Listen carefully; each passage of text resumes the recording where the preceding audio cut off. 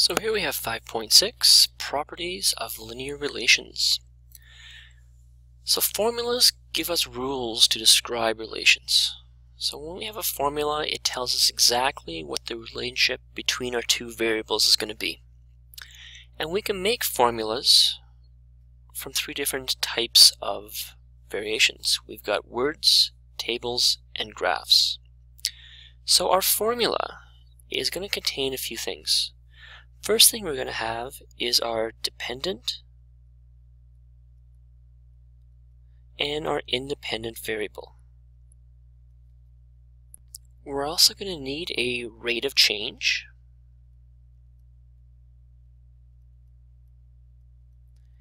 and an initial cost, an initial amount. Now sometimes my initial amount could be 0. So my dependent variable, we're always going to call this our y variable. Our independent variable, we're going to call this our x variable. The rate of change will usually be indicated by the letter k, and my initial amount will be indicated by the letter b.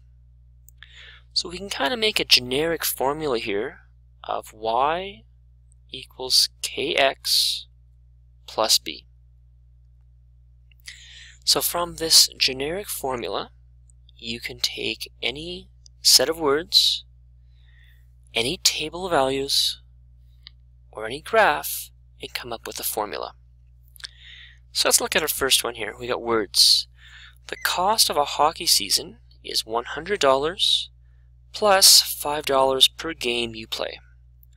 So the first thing you need to figure out is what's your dependent and your independent variables. They're going to be ideas, they're going to be concepts, they're going to be words, never ever numbers.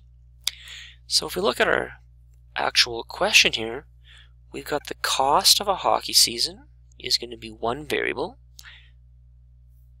and the number of games you play is going to be the second variable. Usually in a situation here, the first variable listed will be my dependent, and my second variable will be my independent. Now my k and my b, they're going to be numbers. The k is going to be the rate of change. The thing that happens over and over and over again, it's my multiplier. So is $100 to play or $5 per game going to be the multiplier? And it's going to be $5 per game. Every single game I play, I'm going to be charged $5 extra. My initial amount, the amount I have to pay just to be part of the team, in this case is $100. So I can now put this into my formula, y equals kx plus b. The cost of the hockey season, I'll call that c, is going to be my rate of change, which is 5, times my independent variable, which is number of games, we'll call that g, plus my initial amount, which is 100. So my formula now becomes cost is $5 times every game I play, plus $100. Now we could solve this a little bit more. Say if we play 10 games, how much is the cost of the season? Just simply changing the games to 10 and pushing it through. So let's look at my table of values. What happens if I play 0 games? So my cost would be 5 times 0 plus 100. Well, 5 times 0 plus 100 would be $100. 0 and 100. What happens if I play, 10 games? Let's choose some numbers that are easy for me. My cost would be 5 times 10 plus 100. Okay, well 5 times 10 is 50, plus 100 is 150. So if I play 10 games, I've got $150. What if I play 20 games? My cost would be 5 times 20 plus 100. 5 times 20 is 100, and another 100 is 200. So if I play 20 games, my cost is 200. And let's do one more. What if I play 30 games? Cost would be 5 times 30 plus 100. So 5 times 30, that's 150, plus 100 is 250. So if I play 30 games, I've got $250 in costs. So now let's take a look at this. I need my dependent variable, an independent variable, a rate of change, and an initial amount. So when I have a table of values, and this is a vertical table of values, my first column, this is what we call my independent variable, my x. My second column is my y, my dependent variable. So my cost is independent, games is dependent. And if you look at my words, it's exactly what I had here, right? My games was my independent, my cost was my dependent. Now I need a rate of change and initial amount.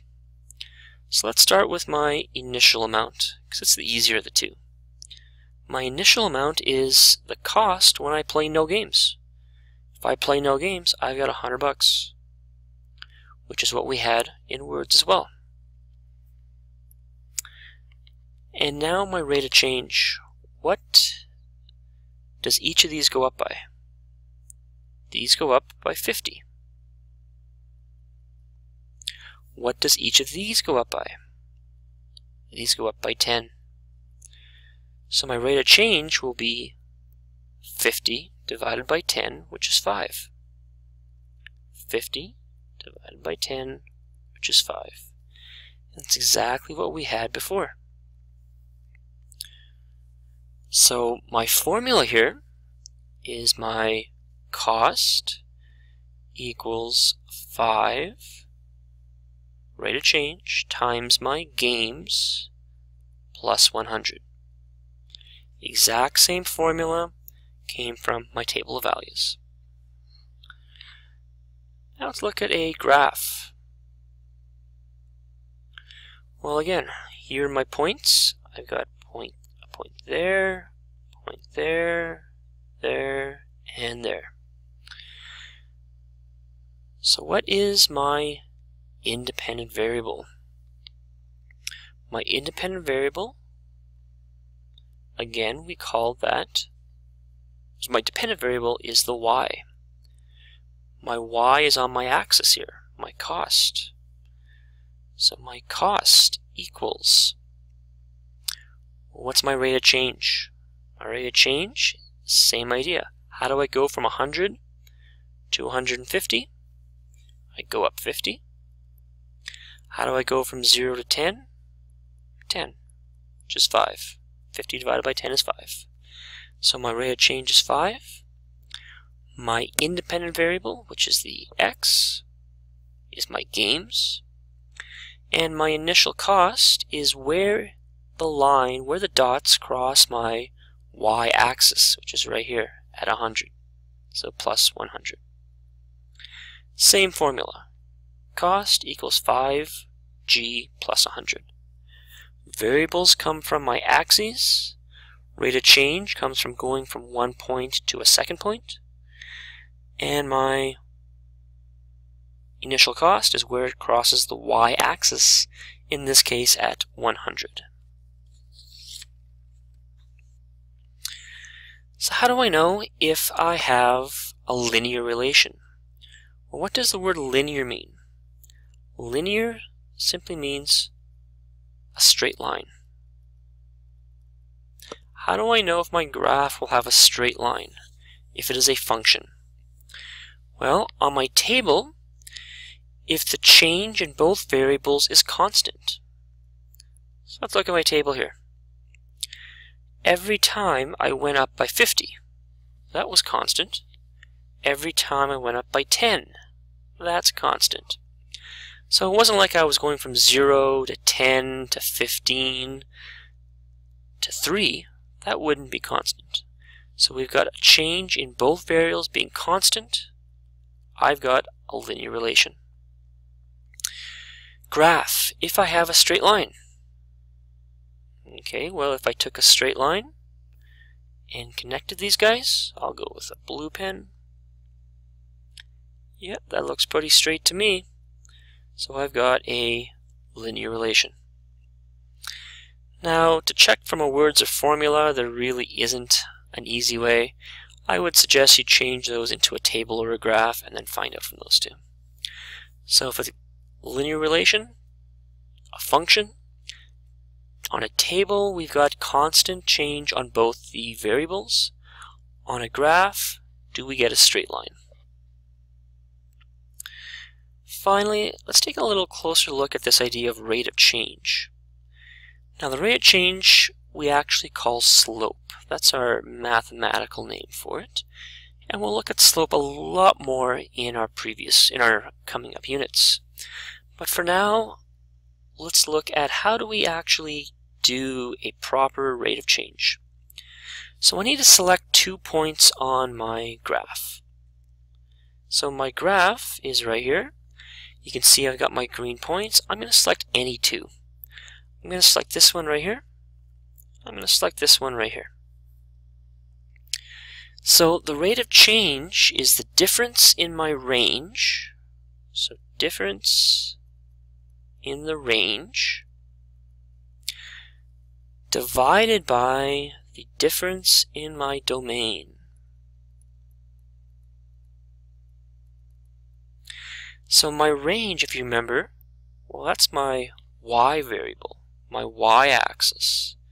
And my range, if you remember, that's the difference in my x-axis. So I have my 2 points. Let's figure out where they cross the y-axis. Well, this one here comes all the way across, and it goes at 250. Difference, of course, means subtraction. Where does this one cross? This one crosses at 150.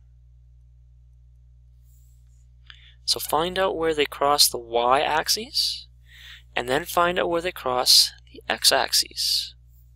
I'm going to divide this by 30 minus 10.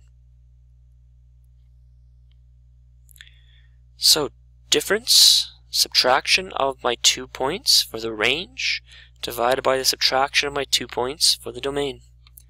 250 minus 150 is 100. 30 minus 10 is 20. And then finally 100 divided by 20 equals 5. And that's exactly what we had in each of our examples here. We got it from the words. The cost per game, the multiplier, was 5. When I looked at my table, I looked at the change in my costs divided by the change in my games. 50 divided by 10 was also 5. On my graph, when I went from one point to another point, I went up 50, cross 10, 50 by 10 is 5. All this is how we calculate a slope or a rate of change. Let's go to our textbook and let's go to page 308. Let's go 2 from the A's, 6 from the B's, and 1 from those C's.